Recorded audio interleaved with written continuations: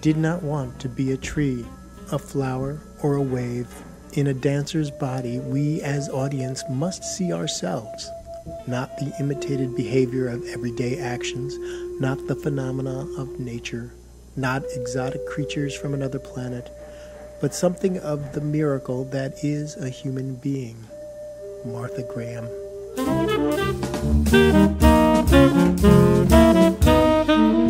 Hello and welcome back to the BFS ENEWS Podcast. I'm Andy Cohen, your host.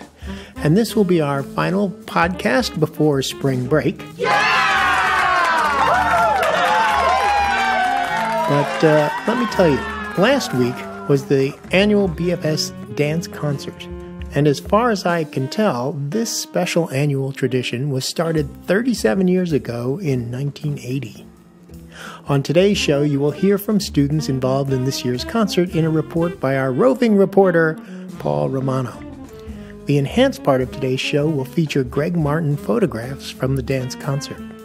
After Paul's report, stay tuned for an interview with Academic Technology Chair Liz Harnage about what's going on in tech at BFS. But first, listen to this Sesquicentennial moment from the class of 1953 alumnus Charles M. Rosenthal. Ben Birdsell wrote my college what I was like, and I remember, and this is true now, this is not an exaggeration, on his letter to Colgate was, I know the record doesn't look so good, but take a chance on this guy. And that was the interesting part of being in a small school, because he could know the person. So I owe a lot to friends. I mean, I had, besides having a wonderful time, that you were friends with your mates, you did things together.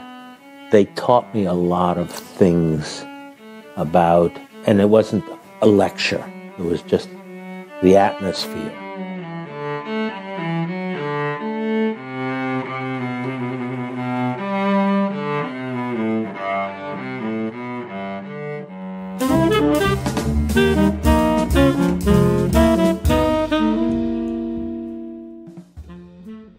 I'm here with some really cool kids, also excellent dancers who are in the dance concert this year, and I would just like to ask them a few questions, if they don't mind. Do you mind? No. No. Okay. Thea, for example, can you tell me about your piece? So I'm in the 8th grade piece, and it's pretty close to being show ready. It's about how we are townspeople living in a town, and then it gets destroyed by these corporate people, and it's based off another company. And you, Mahasan? I'm in the same piece as Thea. We're together in the, yeah. Can you tell me more? Did you choreograph it yourself? We choreographed parts of it, but it was mostly from our teacher, Kadeem. And what's it like working with Kadeem? He's really cool. He's really like specific about what he wants and like our facial expressions and like how he wants us to act. Very cool. The face actually plays into it? Yeah, it definitely does, because like there's like a lot of emotion in it, and it's sort of like a big change in our lives in the dance. Did you have a good time? Yeah, it's pretty fun. Looking forward to the big show? Yeah. Thank you. Sophia, are you in a different piece? I'm in 3, actually. I'm in the one from my dance class. I'm in one that I volunteered for, which is a Bollywood dance, and I'm in the piece choreographed by the actual dance team. Very cool. What is your favorite of the 3? I would have to, I couldn't choose one. I would have to say the Bollywood one and the dance team one. Are you excited about the big show? Yes, I am, because we worked really hard for this. I'm here with Alexandra Hamilton. Alexandra, or Alex, you're in the dance concert this year. Yes. Can you tell me a little bit about your piece? Well, I am in 4 pieces. So the first one I'm in is choreographed by me and another 8th grader, Cammie. The second one is a dance class piece. It is basically about the demolition of buildings in Brooklyn and just communities in general. The third piece is a piece choreographed by 2 ninth graders, Fadila and Adasa. It's more of like an African piece. It's very fun and energetic. And the last piece is the dance team piece. I did not choreograph that, but there are like 20 people in the dance, so it's really fun just being able to dance with people who are all ages and at different levels of dance. Can you tell me a little bit about the process of choreography? Most of the dances I did not come up with the choreography, but you got to kind of like incorporate some of your ideas. So, but the pieces that mainly were my ideas, it was kind of difficult just trying to, express our feelings and ourselves through dance. And it was also like you kind of had to compromise with the other person about just some of the moves that you wanted to do. Very cool. Which piece are you most excited about performing in the show? I am excited about performing all of them. I think they all are extremely fun to watch. They're very entertaining, and yeah. I'm here with Emma, or the Emma Meister General, as her friends call her.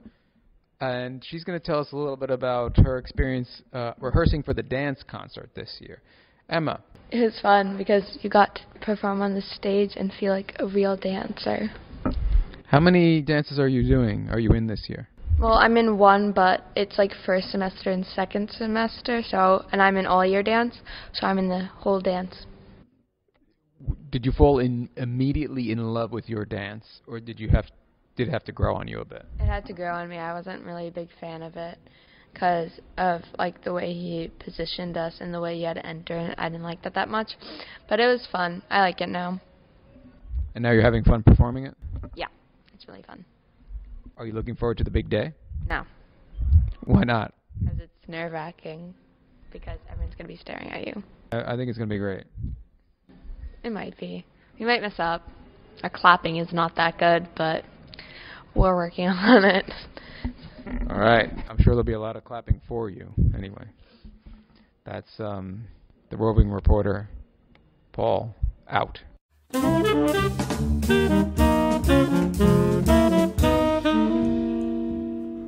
With me today is Liz Harnage, Academic Technology Department Chair and MS Tech Integrator.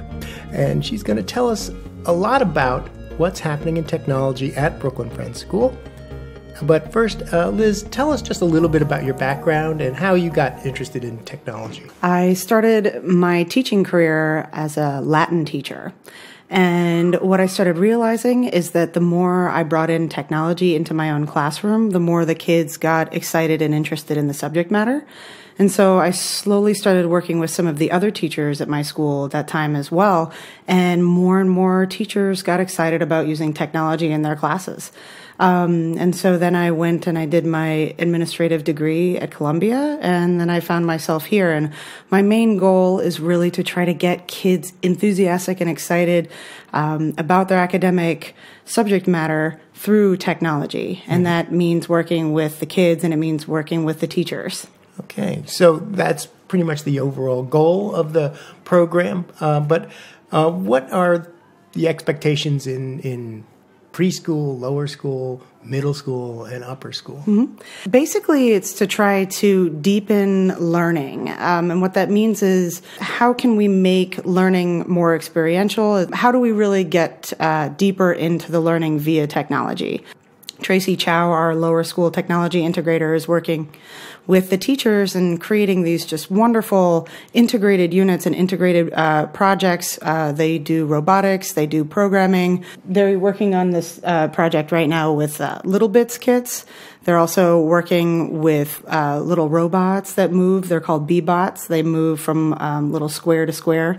So they're actually learning programming. Yes, absolutely. It's block-based programming at that level.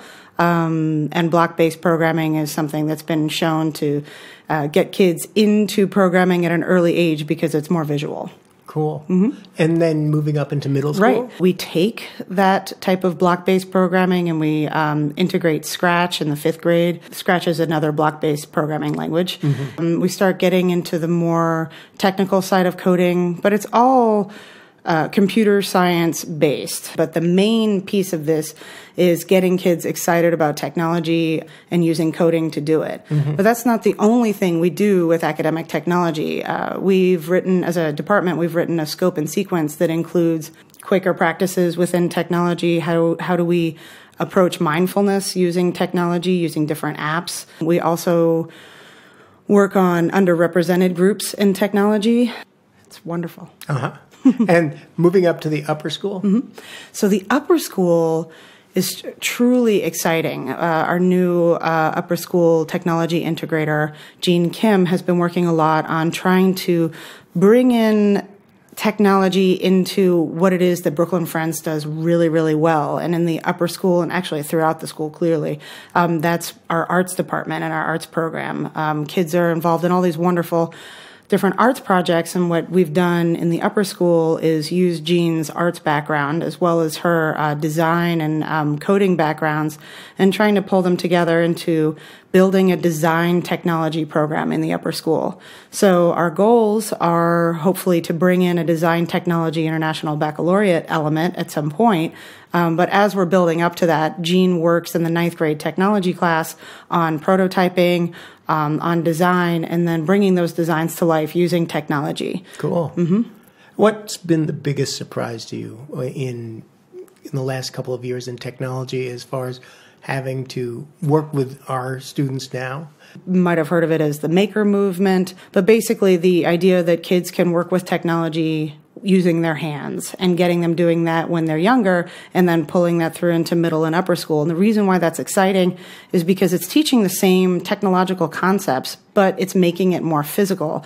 And as we all know, working with adolescents and older adolescents, that's how they really get a grasp of what they're learning more when they're getting to actually play and work with and do. It's if you can more feel tangible. It, yeah, right. Exactly. If you can feel it, if you can see it, and if you can create something. And they are creating quite a few things there with these 3D printers. Can you tell us a little bit about that? Sure.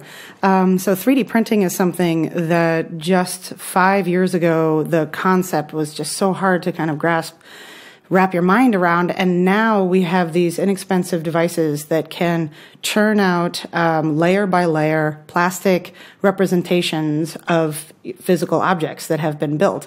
So basically you can make an Eiffel Tower, you can make a little kitty cat, you can make a cookie cutter. We have a cookie cutter project in the lower school where the kids design their own cookie cutters. And in the middle school, we have a medieval castle 3D printing project. And what's really exciting about this is the tangible aspect of it. So they're learning a very basic CAD design software called Tinkercad, and they learn how to navigate or manipulate three-dimensional objects and to build something bigger, and then we export it and we print it, and the kids get to see what they've done and they get to take it home with them, as opposed to just something that they build online and it seems pretty but it can never get out of the computer. Thank you so much, Liz. Thank you so much, Andy. It's a pleasure. Thank you, students. Paul Romano, Liz Harnage, Charles Rosenthal, Jessica Jones, and Elvira Sullivan for the music, and Gregg Martin for the photos. I want everybody to have a nice, healthy, and happy spring break, and remember to let your life speak.